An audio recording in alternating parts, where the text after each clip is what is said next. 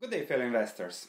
Today I'll discuss 7 rules how to find value low-risk stocks that are about to double. And I'll do that by analyzing 6 case studies, so 6 stocks that have doubled. So I have recently made a video where I discussed how Buffett said that he could do 50% a year, and these are the rules that you have to use in order to accomplish the same thing. So let's immediately start with the stocks, and the rules will come out from there. The first stock I want to discuss is Hudbay Minerals. Hudbay is a copper miner whose stock price, as you can see, has been very volatile. However, the stock is up 104% in the last year and has been up twice so much. What happened with Hudbay? Hudbay owns a long-term project like the Rosemont project and the Constancia project, also a long-term mine in Peru. As you can see here, there is a lot of value in the Rosemont project. The net present value is relatively high, but with high copper prices, the mine life is 19 years, so there is plenty of value. However, analysts don't care what will happen in 19, 10, 5 years. They care only what happens in the last quarter, and then they replicate that into the next quarter.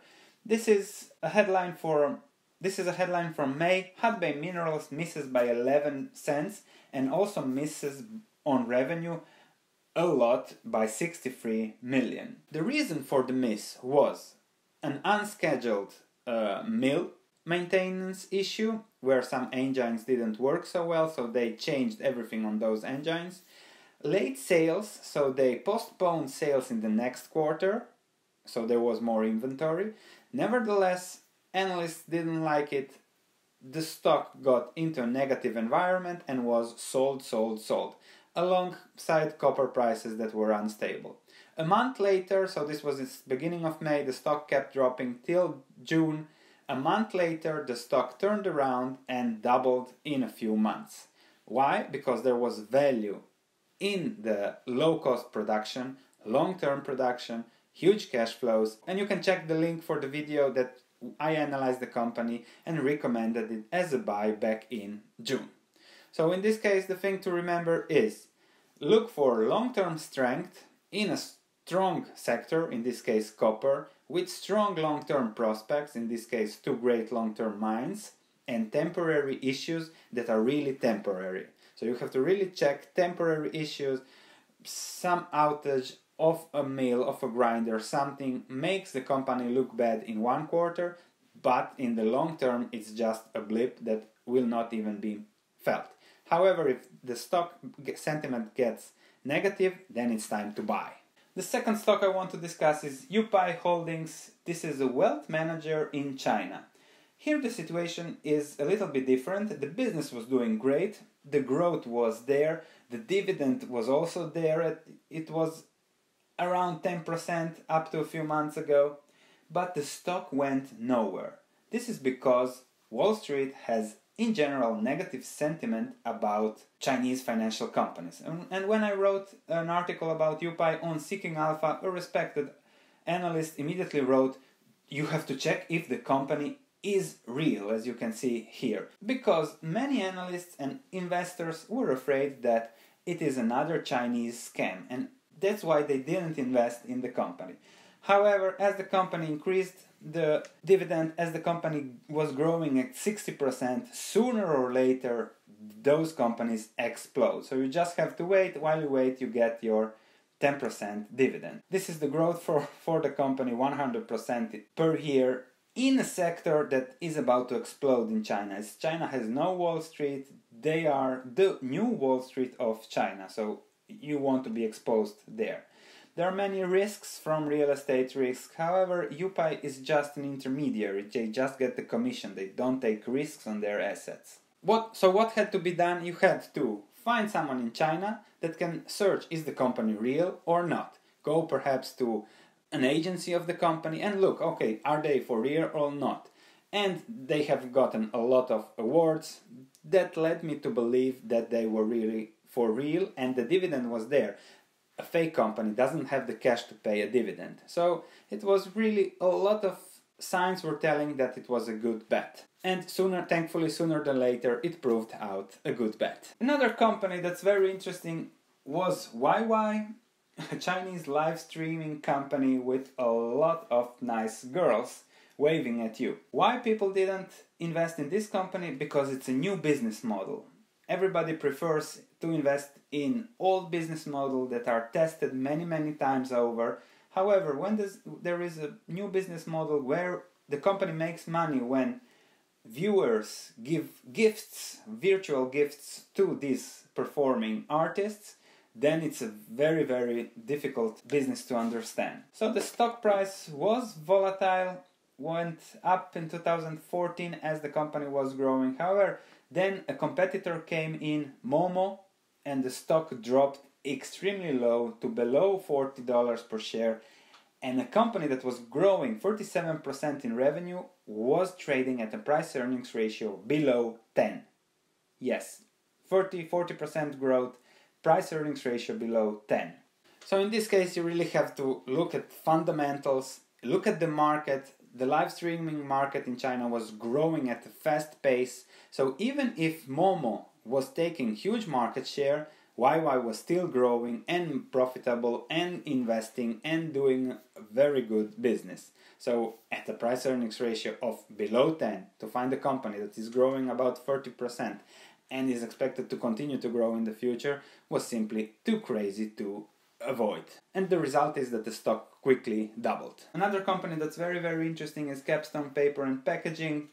As you can see here, the stock was trading at above 30 and then it suddenly dropped to below 10. I think it went to 7. Only to, in 2016, recover again to above 20, 25. Now it's at 22. So the company is in the corrugated paper business. They make the boxes when you get your things or shipped or your cafe latte at Starbucks. So growing trend, there is more need for such kind of paper. However, the company was showing unlinear earnings because it's a company that bets on growing with acquisitions. So you have a growing trend, more use of such kind of paper, and they are smartly acquiring other companies, integrating them, and taking advantage of the synergies. That has worked very well in the past. However, in 2015 they acquired Victory Packaging, and the synergies didn't immediately come up because the price of paper in 2016 was declining a little bit, global competition. There were 1-2 quarters that didn't show extreme growth. However, the company continued to pay the dividend. So the price to book value was $9. The stock price was below that. So it was really a bargain with a margin of safety because it was still paying a dividend, always profitable. They just didn't manage to get the profits they expected immediately from the Victoria acquisition. As soon as the next 2 quarters passed, they managed to take advantage of the synergies and the stock price returned there where it was supposed to be, with more strength coming from price of paper because it's a growing trend. So again, we have temporary misunderstanding from analysts and a growing trend, something you cannot miss. What's also very interesting about Capstone is that you can find a bargain, but the stock price can go much lower than you thought about. So you always need to have a cash cushion to buy more if you're convinced about the stock. In this case, I started buying at 11, then I bought a little bit more at 9, and then the stock price didn't reach my next buying target. But it went down to almost 7. And then I had to buy more. Somebody would panic, sell, and that's the worst thing you can do. If you did good research, you have nothing to be afraid of. But remember, always buy in little stages, never buy a full position immediately, and always have a cash cushion on the position to buy more. Now you might ask, why am I talking about a stock that has fallen 75% in the last year? But I want to discuss Teva because it's a very interesting thing and shows something very important. Everybody was thinking Teva is a bargain at 50, Teva is a bargain at 40, Teva is a bargain at 30, Teva is a bargain at 20, and now it's trading at 16, perhaps even lower as you will be watching this. The issue was that Teva's management was constantly very positive about earnings, about repaying debt, and they really made me believe, okay, this is really a bargain at 40 because expected long-term average earnings will be above 5.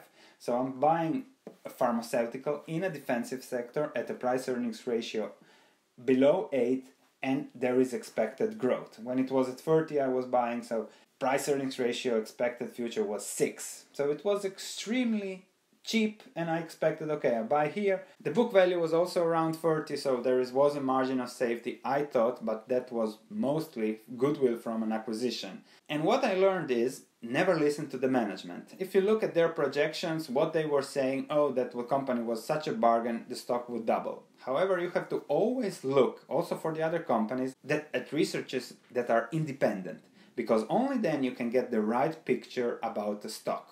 So when you find a stock that's interesting, don't listen to the management.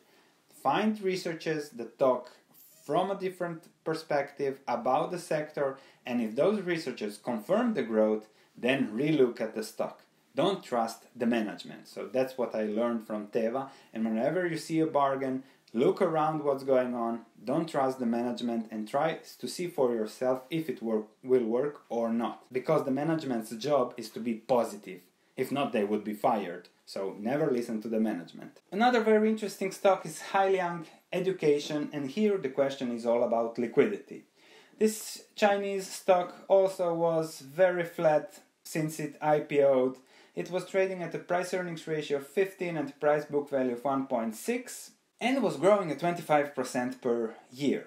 Compared to other Chinese companies, this is when I was doing the analysis of the company, the data, somewhere in April, I think. Compared to other companies, it was really the best Chinese education stock. Price-earnings ratio low, price-to-book value very low in comparison to others, and strong growth. The others with a low PE ratio didn't have such growth. In addition, the company just built a new school, so they hired a lot of teachers, so their expenses went up, but their revenue went up only as the normal rate of increasing students went up.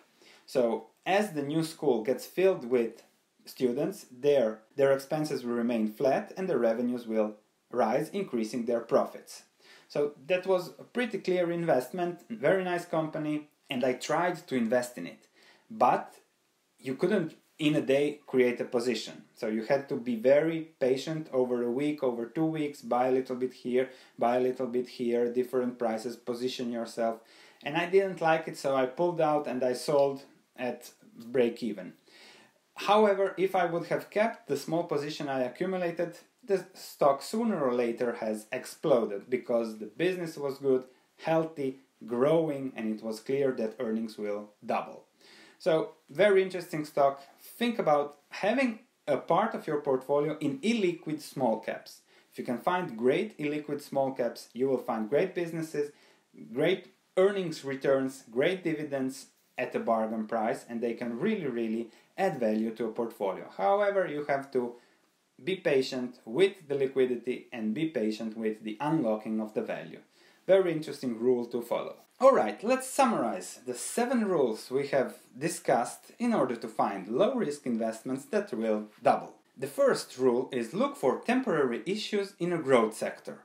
So if the fundamentals of the company are good, if they are profitable, if the sector is growing, and there are just temporary issues which analysts hate, and they replicate those issues into the future, and the stock gets into negative sentiment, that's the time to buy. But be sure to differentiate between temporary and structural issues. That's very important. Number 2, look for companies that are misunderstood from the market, or the market doesn't want to watch those sectors. Like in this case, China. From a year ago to last 2 years, Wall Street hates Chinese company because there was a bubble, the bubble imploded, and since then nobody wants to touch China. So really look there where nobody wants to go.